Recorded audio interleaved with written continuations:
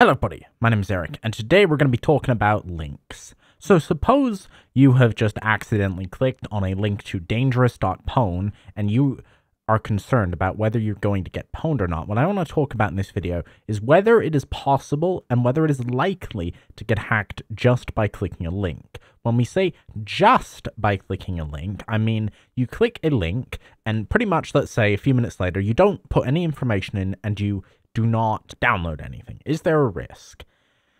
And the basic answer is sort of, but not in the way you're thinking. So the good news is, officially, browsers haven't allowed code execution like arbitrary on your computer code execution since ActiveX controls were a thing, which has been mostly phased out around 10 years ago. So that's not a main concern. But that doesn't mean there isn't a fair amount of information that can be acquired. So I'm going to show you a service. This is called Grabify. So we'll put my YouTube channel in here. We'll create a URL. We agree to the terms of service. Nowadays, because of GDPR, you usually have to legally get consent before using a Grabify link, but I don't mind. So here we go.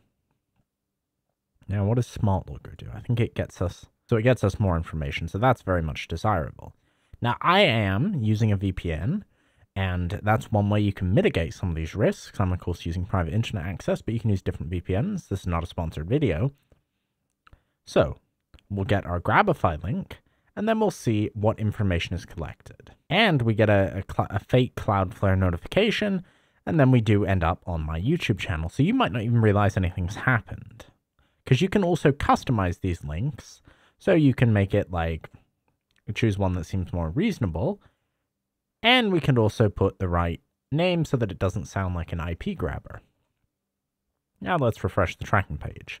So, I think this is actually, okay, so smart enough to know that this is actually a VPN.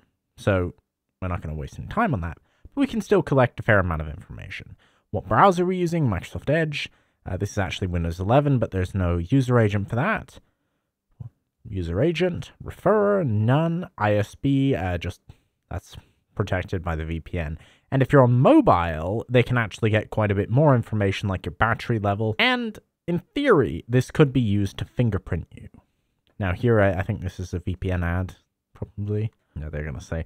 But that's not a total fix. So what I'm going to show you next is Mvad Browser. Now, of course, Mvad is famous for their infamous, in a good way, VPN that has it's the most privacy-focused VPN.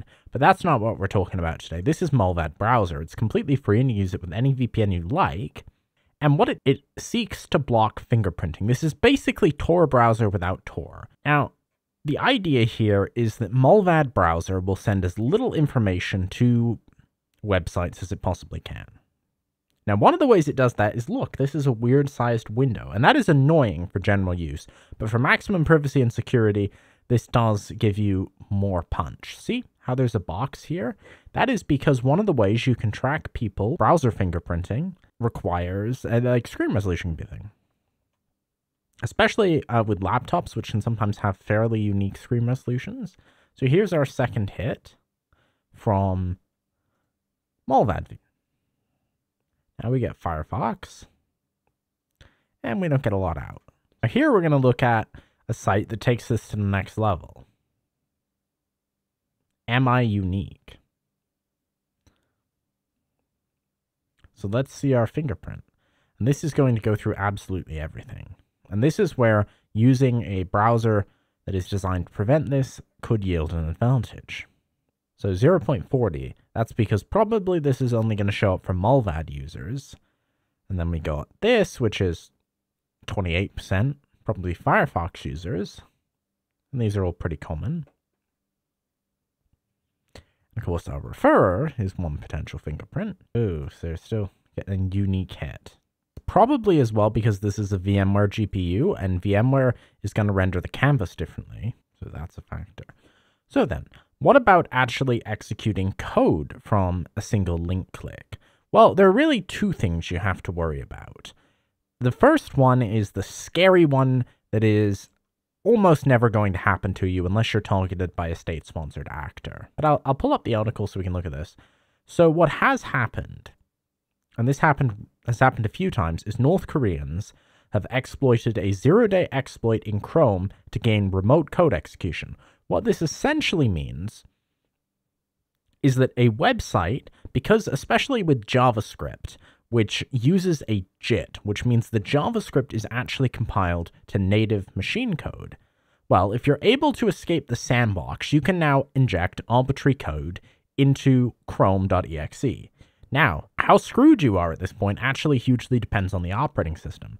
Windows actually has some really good anti-exploit features to give low integrity to web browsers. In addition, Windows previously had a special virtualization-based security function from Microsoft Edge that put Microsoft Edge in an entirely separate virtual machine. I don't know why they got rid of this. It was something that happened when they switched to a Chromium backend, but that made it even more secure. So, Windows, pretty good integrity protection. Mac has absolutely amazing integrity protection. Now, this is one of the cases where Linux actually ends up being less secure. If you're on Linux, unless you set up SE Linux or AppArmor and configure a profile, which I can pretty much guarantee most Linux users haven't done, they have now gained execution as an ordinary user and can do anything that you can. That's a bit scary, but either way, at this point, they have gained code execution.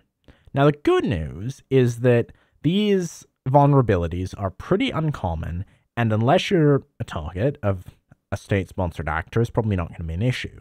Some have targeted cryptocurrency users, and they build a fake LinkedIn, emails, WhatsApp, phone calls, and they take your money and they steal intelligence. They have also previously gone after security researchers with this for the sake of gaining exploits. Now, the more likely exploit is something called cross-site scripting. Now, cross-site scripting allows you to obtain information that you should not be able to. So as an example, I could potentially, if Google had some sort of cross-site scripting vulnerability, I could send you to a link, and through that, I could extract your Google session without you ever having to give it to me. Similar exploits can also be used for things like clickjacking, where clicking on a website can lead to you, for example, subscribing to a YouTube channel that you didn't want to. Now, the link, this is often going to be a reflected cross-site scripting attack. This is one that doesn't require any permanent data to be stored on the website, where you simply send a link, for example, google.com/some weird string of characters that manages to inject HTML.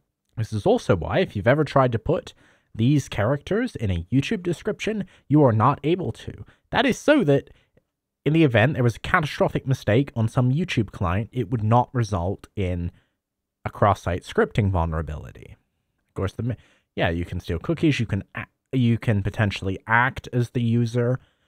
If it's a financial site, you might be able to spend their money. It's a real problem. So then, what is the answer to the question?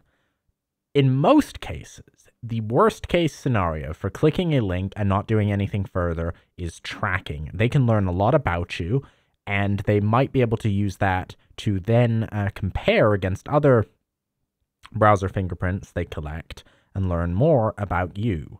That's like the base level. Or if you're not using a VPN, maybe they're going to DDoS you.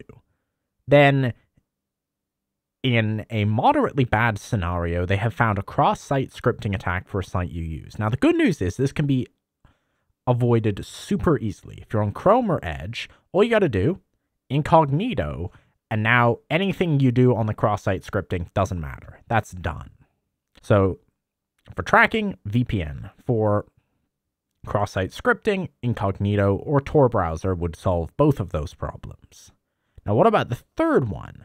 Zero-day exploit in your web browser. Well, unfortunately, there's no brilliant solution to that one. Using a service such as the AnyRun link viewer that I recently showed off in a sponsored video, or a virtual machine to run your browser is one option that is advisable when dealing with untrusted sources. Another is simply using a hardened browser like the Mvad browser or the Tor browser, because they are going to have much more conservative JavaScript settings, or in the case of the Tor browser, they might even block it by default.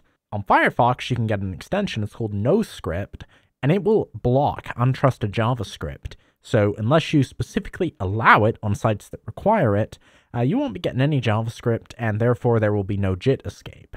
Theoretically, the JIT escape is also possible with things like game emulators that use a JIT, but that hasn't been seen widely so far. So that is going to be all for this video. I hope you enjoyed it. Please leave a like and subscribe if you did. Let me know in the comments if you want any more, any requests. That's all from me for now. Bye.